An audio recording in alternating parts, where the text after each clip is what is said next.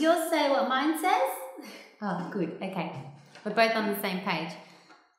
Welcome, everyone. We're here at Louey and Lane Gallery, which is in Glen Huntly, Victoria. And we're going to be speaking to two gallery owners, Connie and Karen, and also two artists that are holding an exhibition called Misco Callio by the names of Tara and Moana. And this is one of their beautiful artworks right here.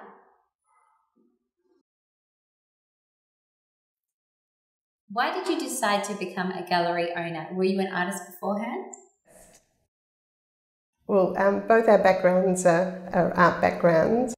I worked in advertising as an art director. And Karen? Yeah, I did a glass and ceramic degree, many years ago. And we both felt it was good to get into a new sort of career, and both our passions have been art, so a gallery seemed to be a good thing to do. It's also a nice time in life to represent other artists, that because we're not doing a lot of our own work, so it's nice for us to work in a business where it's very art related and we can promote them. Do you have a selection criteria when choosing art to exhibit? Usually what we suggest is if they could send us an email and with their CV and an artist statement to sort of explain what their artwork's about and what concepts behind them, and also a sample of a few of their artworks so we can see it. And then there's a few people connected to the gallery that look at it and we discuss it and see if it fits into our art space, because different galleries look for different things or demographics could be different.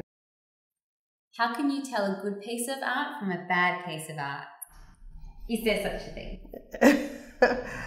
Well, that is a big question, and people will agree and disagree.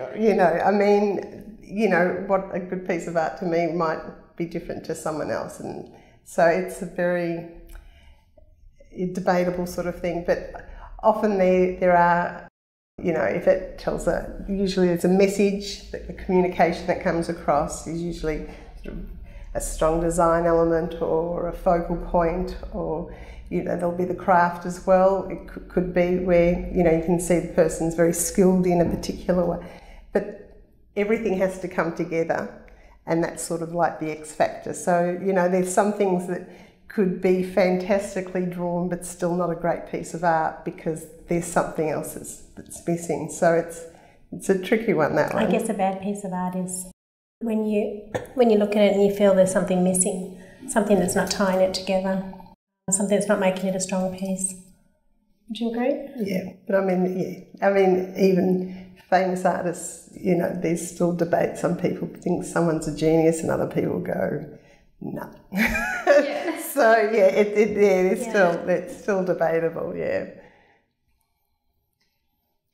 How can an artist get noticed by you? Well, if they approach us and talk to us and or send us emails showing us their work. And then usually, what I was saying before too, usually we follow that up. If their artwork looks as though it's something that we will have, we ask them to bring some pieces in so we'll see them in the flesh. And then we go, it's the right thing. So. Yeah, and usually when we get some work, and we get quite a few people approach us, but sometimes it just jumps out at you and it excites us and we think, wow, yeah, got to have that. Sometimes it excites us for the wrong reason, we may not actually like it or want to put it on our wall, but it's really interesting, and it's just, you just think, well, it'll work here. It has to work. It has to work for our gallery because, it just has to work into what we sort of represent, because some things work better in our area and some things work better in other areas. But yeah.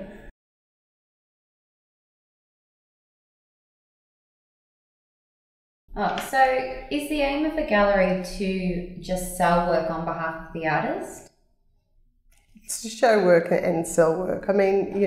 Some artists' work's more sellable than others, but being a commercial gallery, we obviously like to sell the artwork for the artists and to keep the doors open for us as well. So that's certainly something there. But sometimes we'll still get works in that are interesting that, you know, may not be as sellable, but at the end of the day, we'd prefer to sell them than to, yeah. Well, the artists want us to sell them too. Yeah. I mean, at the end of the day, they want to sell their work as well.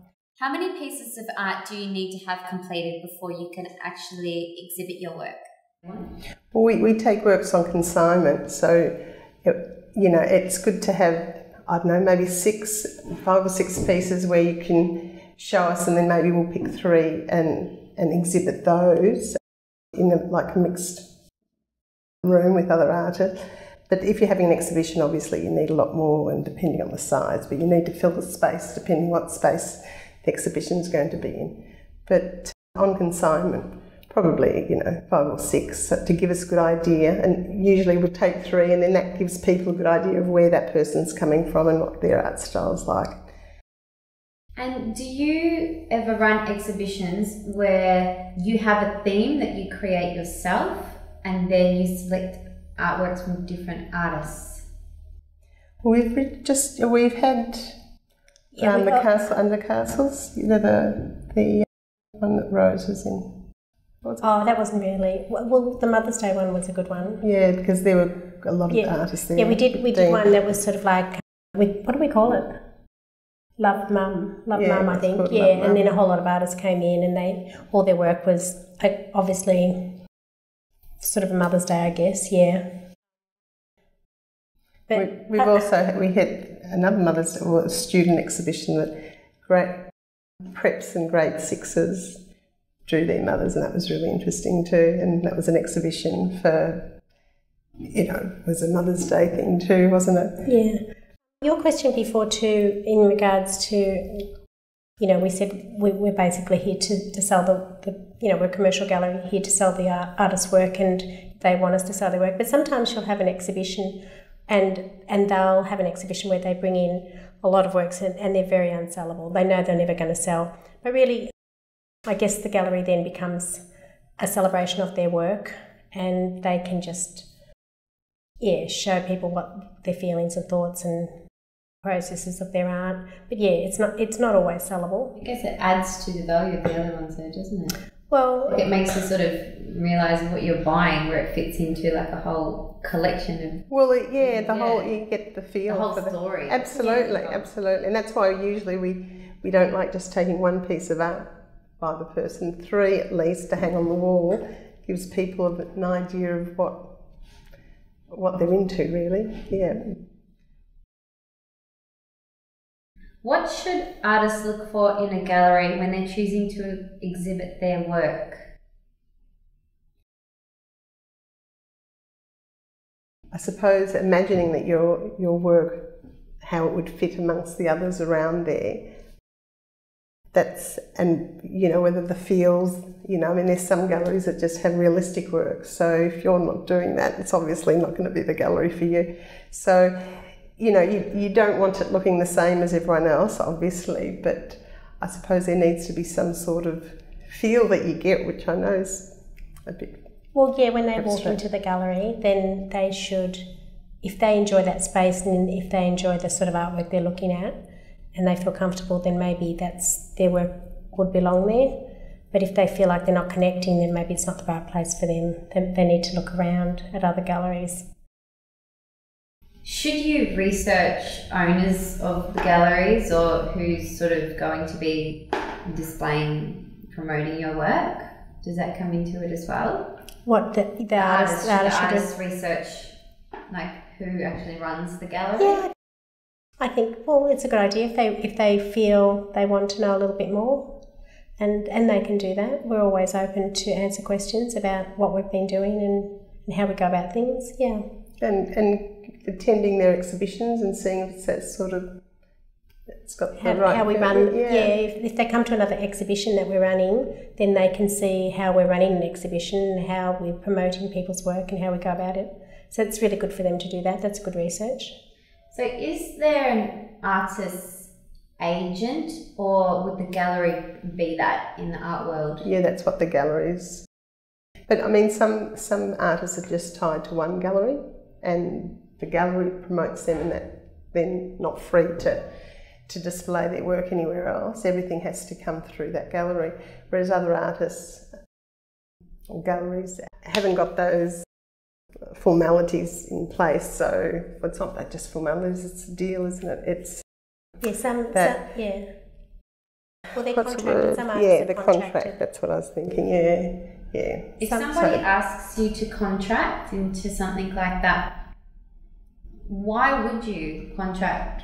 Because you don't want them to go anywhere else. But if you contract an artist, you need to really look after them and promote them, show them maybe once or twice a year, and then they're not allowed to show anywhere else. So some galleries like to do that, but we don't actually do that. What would be the benefits for the artists? I suppose a bit of security. So to know that they're going to be, promoted over a period of time, and I think just a bit of security for them really. Some artists would love that, some hate it. They don't want to be tied down to one gallery. They want the freedom. Do you put a call out for certain types of art? Not really, no. No, not really. People just find us, or we find them. You mentioned before about the agent thing. Sometimes our other artists act like little agents for us. They'll go out, if they're having a nice experience with us, they'll tell other artists about us. So that helps. Yeah, that's good. Are there trends in art like there are in fashion clothes? Well, I suppose conceptual art's a big thing at the moment. There's a lot of conceptual and installation work that's out there, and sort of multimedia work with digital art as well. That's sort of big. What else? There's also a lot of street art around. Street art and sort of recycling. Use found materials, and that's quite big. Tara Moana's work that has got a street art sort of feel with the stencils. So that's working on found objects, or found pieces of wood. So they're probably. So it's definitely trends. Artists do what they do because that's what comes from them. And I mean, we get some people come in and say, "What sort of art sells?" and I'll do that. And you do what comes from you, and if it sells, it's a bonus. If it doesn't, you get the benefit of doing the art, and you've got to be authentic to yourself. So to follow trends isn't quite, but some people still. You can be influenced, but to sort of go out and copy a style, If they're really inspired by a trend. Yeah, I mean, there's nothing wrong with and then they feel passionate about it, and then they follow it for that reason. That's good. But you wouldn't follow a trend just because it was the in thing to do, because it's really not coming from the heart, and artists have to paint what they feel strongly about. Do you find that artists find a formula and then follow it? Something that works for them in the way that they create their art? Yeah, definitely. Well, they experiment, and then when they find an area that works and people love it and it sells, they do tend to keep following that formula, and that is great. But then it's like anything, if they want to change, the public love them for a particular style, and sometimes they get caught in a little bit of a rut and they want to change and go into a different direction. And sometimes it's like starting all over again. It's a bit tricky. People love them for what they normally do. So they can follow a formula, but they don't always like to stay there. And that's all part of growing anyway. So often the artist wants to move on, but the public is still asking for others. And look, a lot of people like emerging artists' work too, because they're brave and they get out there and do all sorts of stuff, and they're not successful in a certain way, which is earning the dollars. So they're more inclined to experiment and do wild stuff. But did you mean a formula as in a formula that somebody else has given them, or their own formula? No, their own formula, yeah, probably. Just their own formula. Yeah. It's your comfort zone, it's easy. Mm-hmm. But then if you want to do something that's a bit different, then you've got to as Karen says, it's almost like starting again and experimenting and playing and coming up with something else that will also work, but it'll be different. Well, it may not work. Yeah. But I mean, each artist has their own style, and that's not necessarily a formula. It's just their style of painting. So it's the language that they use in order to create the stuff. So it's their own sort of signature style, but it's not necessarily a formula, if you know what I mean, because there'll be lots of that will go in all sorts of direction, but you'll still know that it's that particular artist. What makes a good exhibition? A crowd, for one. It's always a load of fun because it just becomes a big party, big celebration. So I think, a lot of people's always really lovely. Yeah, it's a celebration of what they've done. So it's a hard thing for artists to put themselves out there and expose what they've done, often very personal work on the walls. So, if you get a big group of people that can come and it creates a real buzz, and everybody in there is buzzing and have a good feeling, and then they're enjoying the work more, and then you sell more too. But in the end, they've got to like it, regardless of. So it needs to speak to them, doesn't it? Yeah, definitely. Yeah. Can the artists get feedback by holding an exhibition?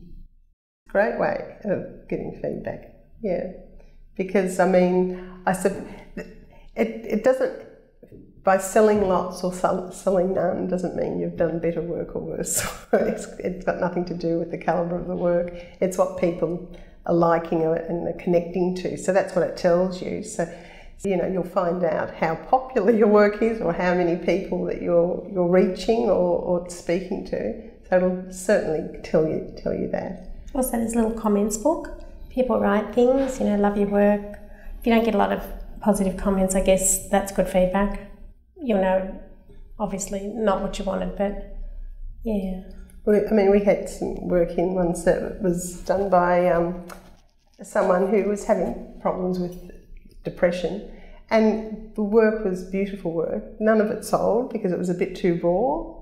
People didn't want it in their room, but many people commented on it and said how they connected to it, and so it was interesting. So maybe it's not necessarily, sales don't necessarily make it. Yeah, so maybe it's just the subject matter really at that stage. So that helps them to understand maybe they need to be painting different things. Well, but artists paint what they're feeling. If they're in a low period of their life, they're painting those feelings, which just a little bit harder to sell. Yeah. Do you ever advise artists who maybe you don't accept into the gallery or don't sell that much work, or even something you really love, on what they should be doing with their work? Like, do you say, that could be great for a product or for a book or for another gallery? Or we do occasionally do that, don't we? Yeah. You've got to be a little bit careful of that because they're quite sensitive, and they don't. Some of them really want opinions. They just, it doesn't matter what you tell them, negative or positive, they're really appreciative, and others are really hurt. So it's a tricky one. Just got, you have to, when you're talking to that person, you have to decide whether you're going to go there and be a little bit more honest with them. Do you find artists to be quite vulnerable and nervous? You get... Yeah, I think probably mostly. I think even ones that are very loud and out there, probably there's insecurity behind it all. That's why they're sort of trying to. Yeah, I suppose. Yeah. I think they are. I think people find it really hard to. It's a passion, and they're doing it, and they love it. But to selling their product. Yeah, they're pretty shy about that. What do you hope that people take away from coming to Louey and Lane Gallery? So what do you hope that they get out of coming? We always hope that they have a lovely experience and get to see lots of, interesting pieces of work. And we would hope that they go away wanting to come back and look at a new collection. Yeah, basically, yeah.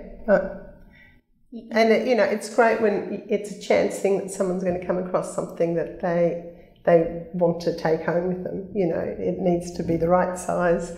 It needs to they have to have the space, the money, it has to obviously speak to them. So when all those things come together and they've got something that they want, it's a great thing. And, you know, they're absolutely thrilled, and we're thrilled that it's found a good home. So it's a nice business to be in that respect, because people are pretty chuffed when they find the right painting. Yeah, but it's the environment helps a lot too. Yeah. You want people to feel really comfortable when they're in here, and not like some galleries you go into, they're quite intimidating. Yeah, they are intimidating, and you don't feel comfortable in them, and you want people to feel really comfortable and come back and have a nice warm feeling and feel that they can connect and talk and chat and whatever with us. Yeah. And that's not an elitist thing. I mean, we have, both established artists as well as emerging artists. Because people come in and say, oh, I don't understand art, I don't really understand what I'm looking at. Okay, you don't have to understand it. Do you like it or you don't like it? It's simple as that. You know, if you love it, if something's talking to you from it, you know, something you can see, something that reminds you of something, you don't have to really know anything more than that. It just has to appeal or not appeal. Yeah. Will you display young people's work? Well, we have. We've done exhibitions for the local schools from prep right through to grade 6. We had a lovely selection. All the parents came in. They had a celebratory type night.